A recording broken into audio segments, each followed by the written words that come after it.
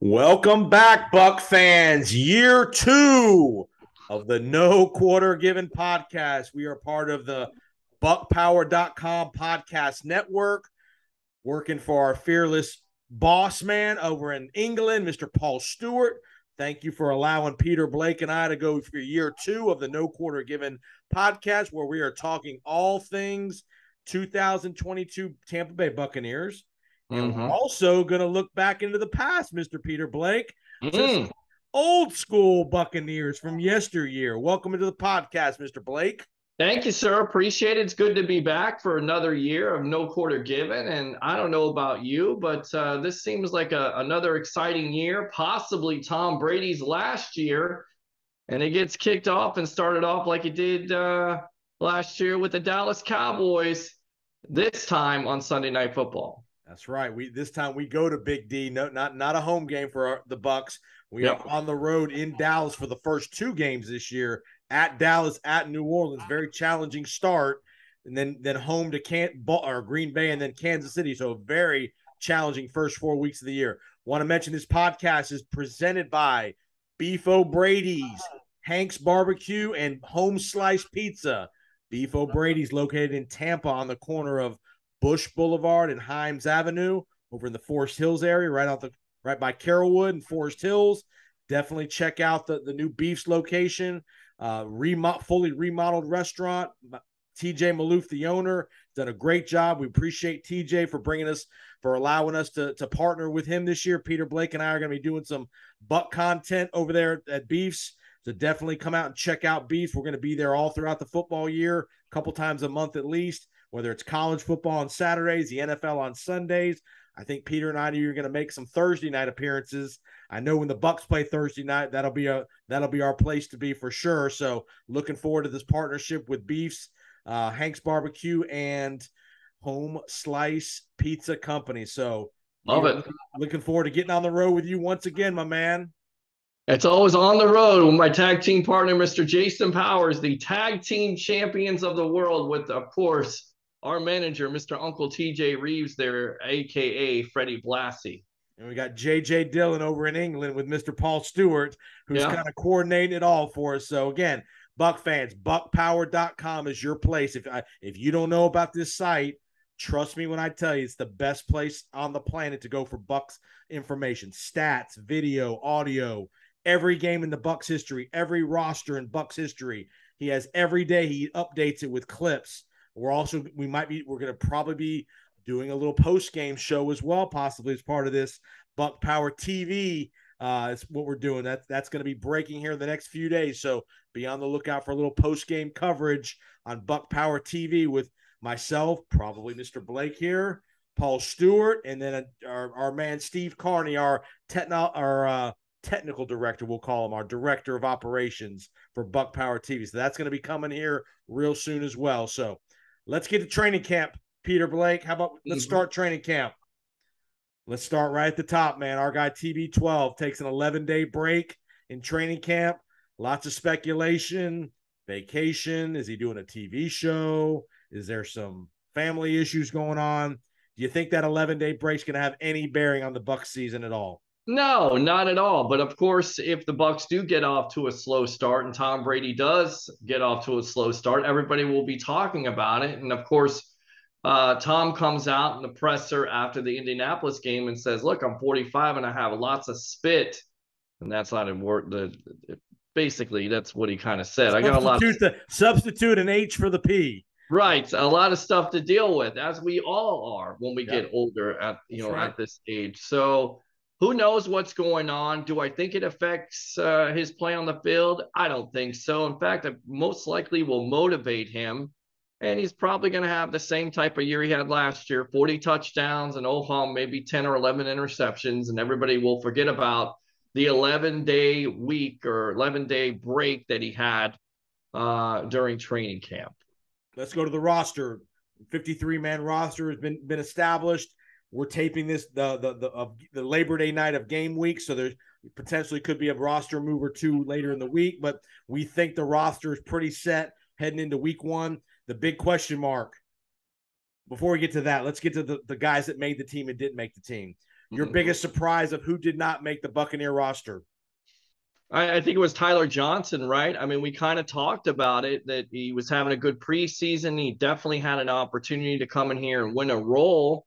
And because he was a 5th-round pick and because he was showing out this year and was in good shape, I thought he would make it, but he didn't make it. So that was probably one of my biggest. I thought Giovanni Bernard making the team. So they decided to go with him. And instead of going with just 3 running backs, they went with 4 running backs. So I think those were probably my biggest surprises. And then they trade Grant Stewart to the Indianapolis Colts, and the young undrafted rookie Badu Kasi makes it. Badakasi. There you go. He made so I think that was probably my biggest surprise. And then announced today, you have the rookie, Gadecki, who is going to be starting at left guard. And then you also have Jamel Dean, who is going to be your second cornerback over Sean Murphy-Bunting. So some moves there made. So those were probably my biggest surprises. Yep, I think you're going to see plenty of Murphy-Bunting in the nickel package and all that stuff. You got Logan Ryan back there as well. Interesting move for me was, again, you mentioned the Tyler Johnson. They keep Scotty Miller and they keep Rashard Perriman and they keep Jalen Darden.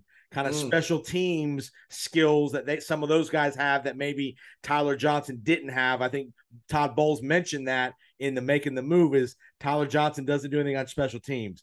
And for being a 5th receiver, not doing anything on special teams, pretty hard to keep on the roster. Absolutely. And then on top of it, look, he had an opportunity last year when all those injuries were happening to that unit to step up, and he really didn't do that. And I get it. He had a good camp and a good preseason, but, too little, too late at the end of the day. Tyler Johnson, didn't he just sign with the Houston Texans along with our old friend O.J. Howard, right? Yes.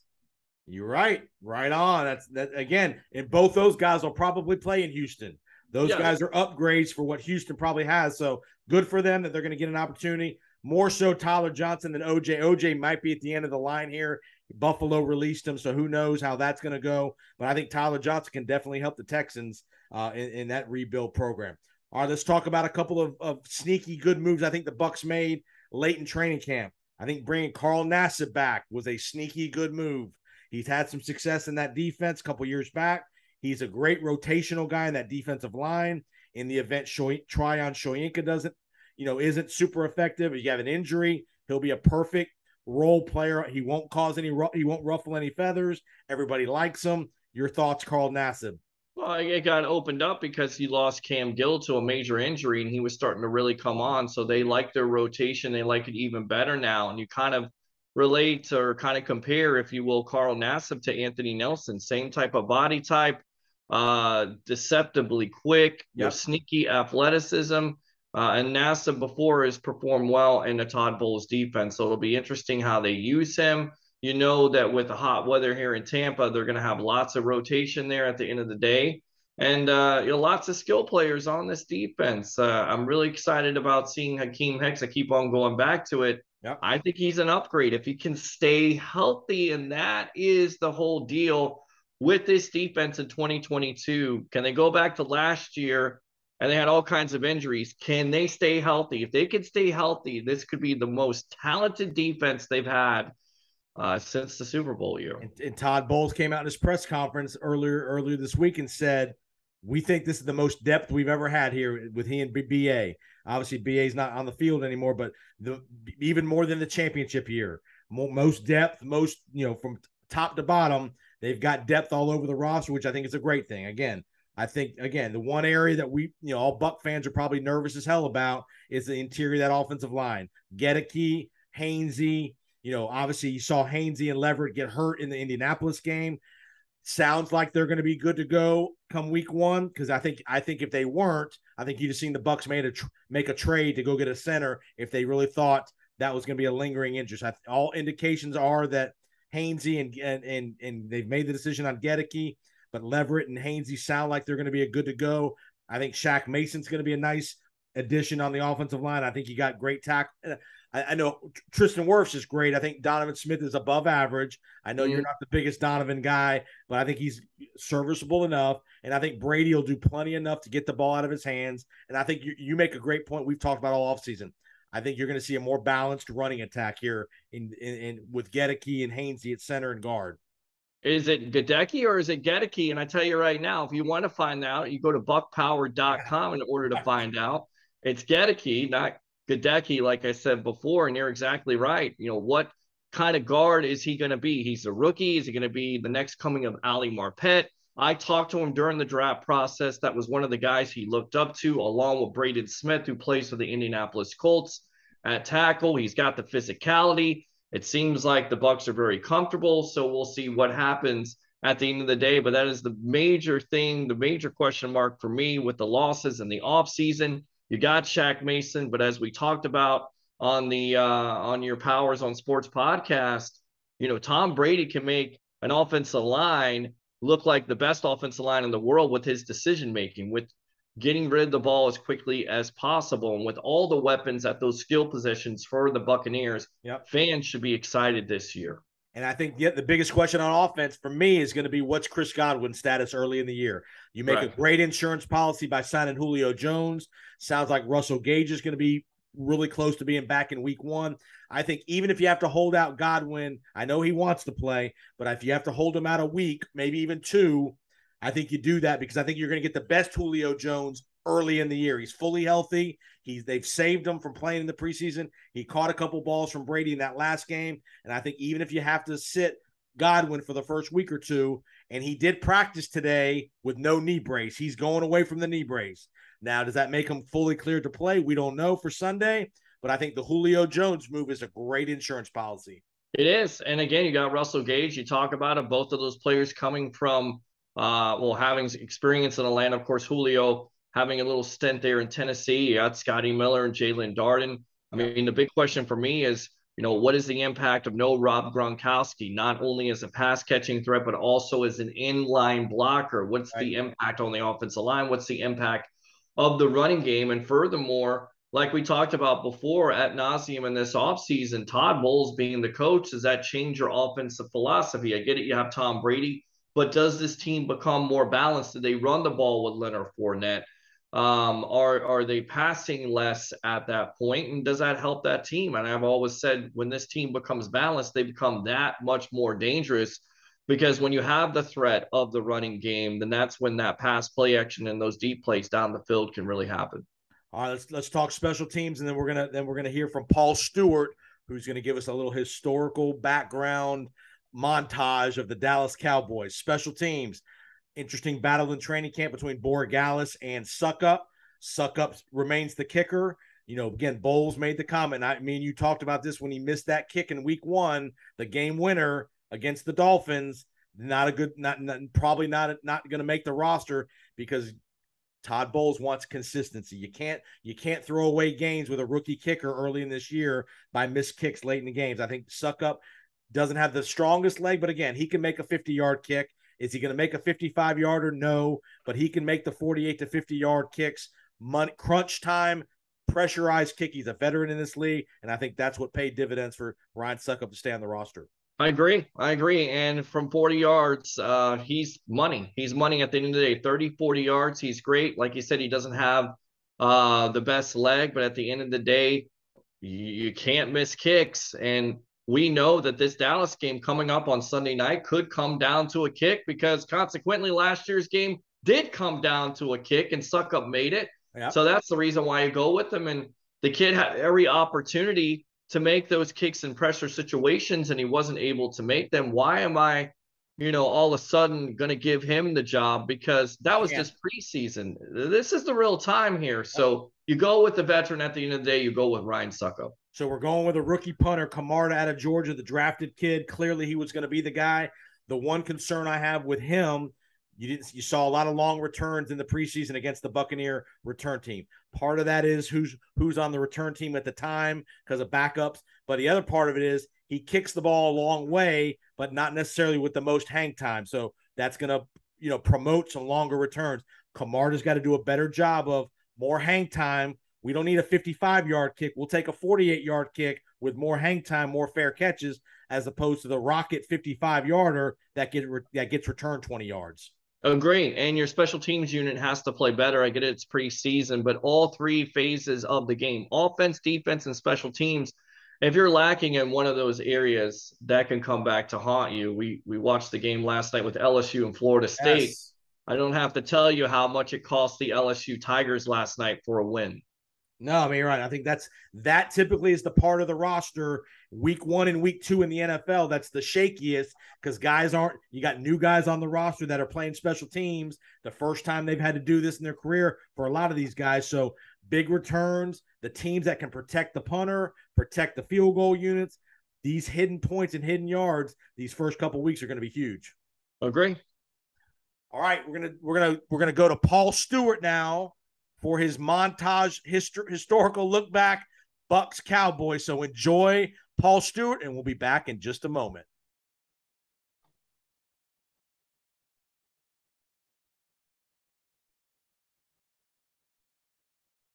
All right, we are back on the No Quarter Given podcast presented by Beef O'Brady's, Bush Boulevard and Himes Avenue, Hank's Barbecue, and Home Slice Pizza, the new sponsor that's joined us this year. Hopefully you get to enjoy them if you're in the Tampa Bay area, over there in Forest Hills, right on the edge of Carrollwood.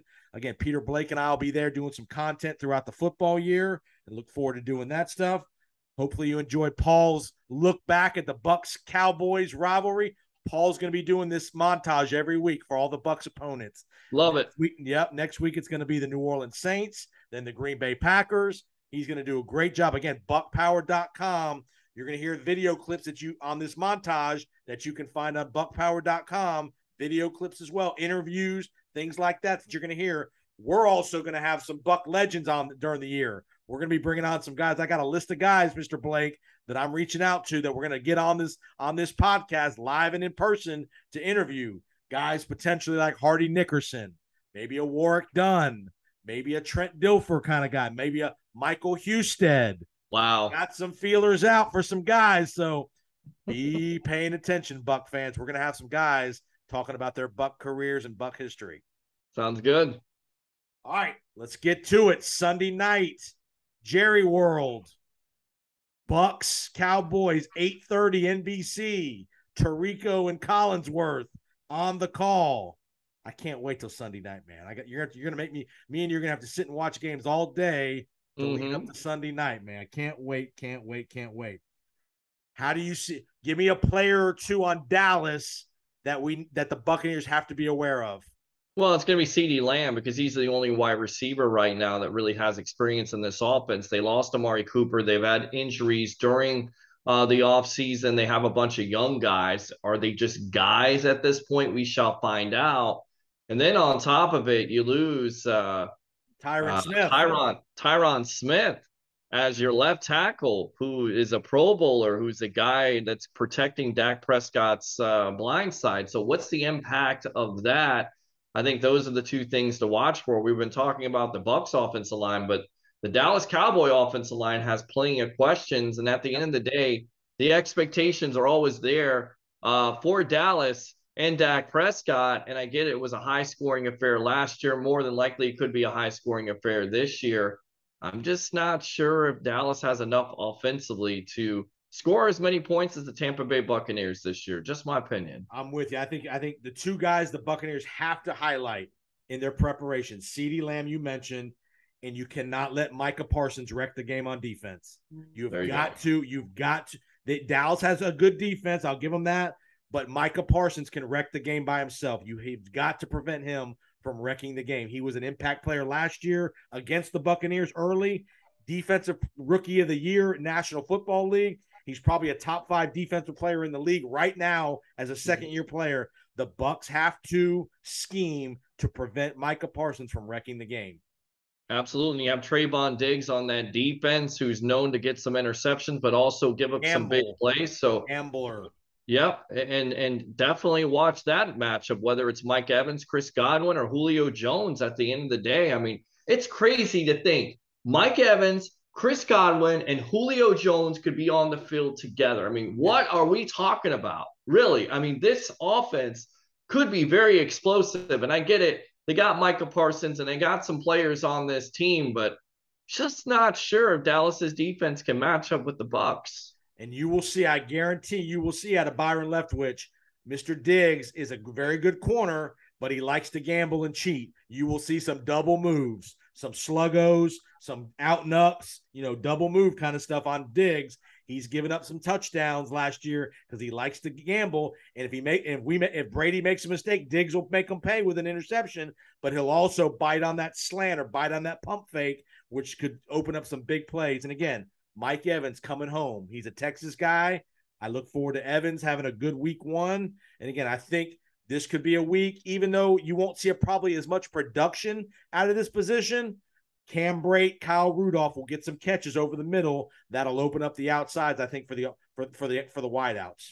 And I agree with you. And what's the running game like? Is it going to be Leonard Fournette? Yes. Is it going to be somebody that's going to step up? White? Is he going to step up? Rashard White? Is he going to be a player that makes an impact? The Bucs really like him. He could be an X factor that nobody is talking about on this team because they have a plethora of weapons.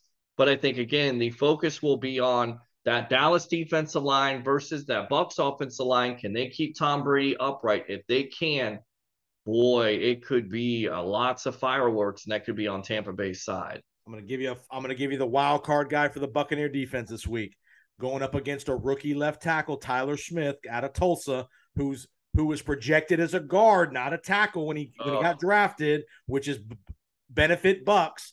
Joe Tryon Shoyinka showed some flashes in the preseason with some quickness around the edge. Look for Shoyinka, and him and Shaq Barrett will be swapping sides from time to time. I like Shoyinka in that matchup against Tyler Smith, who had, if I think I saw in the draft preview, 8 or 9, 10 holding calls last year at Tulsa as a tackle at Tulsa. Now you're in the National Football League as a left tackle going up against elite defensive ends. Yeah, and I'm looking for Carlton Davis match up with CeeDee Lamb because Lamb went off last year. Can he perform like the number 1 corner like he's paid right now in the National Football League? Can he live up to that contract? I think he can. Once again, knock on wood, stay healthy. If that back end can stay healthy, the sky is the limit. They have improved. I look for Carlton Davis to have at least 1 interception in this game on Sunday night. And one more matchup to be aware of. Bucs defensive line versus that running game. Don't let Zeke Elliott get loose. Not that he's going to go 80 yards, but again, you want to minimize the 6, 7, 8 yard runs. And the Bucs have been great the last several years against the run with Sue and Vita. Now you got Akeem Hicks in there. Vita, you got to, they're going to probably run at Shoyinka. The Dallas will probably run at Shoyinka, try to run away from Vita and Akeem Hicks. But Devin White, Levante David, do your jobs. Devin White's focused in the offseason. Do your job. Don't try to do too much. Don't try to overread the play. You and I both have talked about how he gets in trouble when he tries to do too much. Do what the defense is asking you to do. You got plenty of athleticism. Your thoughts, linebacking core? Yeah, linebacking core is definitely going to be a lot better than last year because as we learned in the offseason, David was only 60% coming off that Liz Frank injury. Seems like now he's 100%. We saw the decline somewhat in a Devin White because to me, he kind of regressed without a Levante David. Now you're going to have him back 100%. Hopefully, Devin White, once again, needs to take that next step in his game and be the linebacker that he wants to be, which is a $100 million linebacker. And that's a player that has to make plays, do your job, not necessarily have all the sacks and all the turnovers, but make some plays in this game to make this defense stand out. All right, buddy. Give me a score prediction. It's go time. I'm going to go 35-24 Tampa Bay over the Dallas Cowboys. I'm going to go 30-21 Bucs. Again, I think you're going to see a solid effort all around. Again, a balanced effort. Wouldn't shock me if the Bucs go a little more 2 tight end sets this week with Brate and Rudolph. Maybe a little Cade Otton in there as well. Depending on this, again, we don't know what the status is with Chris Godwin yet or Russell Gage. But if Godwin's out, it wouldn't surprise me if you go Julio and Mike Evans with some more 2 tight ends. I think you're going to get 20 carries out of Leonard Fournette this week easily because, again, that's easier on these Hainsey and Gedeke to run block than to have to pass protect 40 to 45 times. I don't think you want to put those guys in their first game in that position.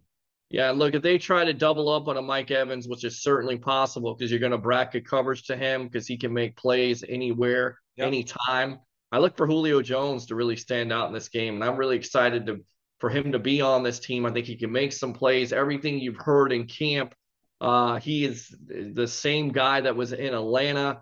If that's true, look for him to have a major impact on Sunday night's game. You got it. We both love the Bucs here. The spreads, I think 1.5. I think if you're a gambler, I think the Bucs is the play all the way. I don't think Dallas offensively has enough weapons to score more than 21 to 24 points at most, and I think the Bucs will easily get to 24.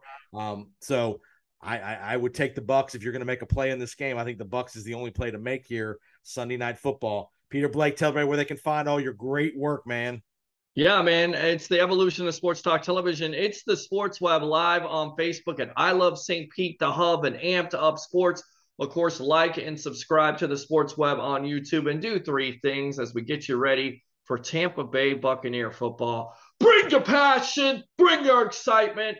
Just don't bring any nonsense. I'm your host, Peter Blake, giving you something to think about. And like I said, Buck fans, we'll be here every week. No quarter given. We'll be back next week for the New Orleans Saints. Again, Paul Stewart's going to be doing a little montage, 5 or 6 minute clip segment for us every week on the opponent.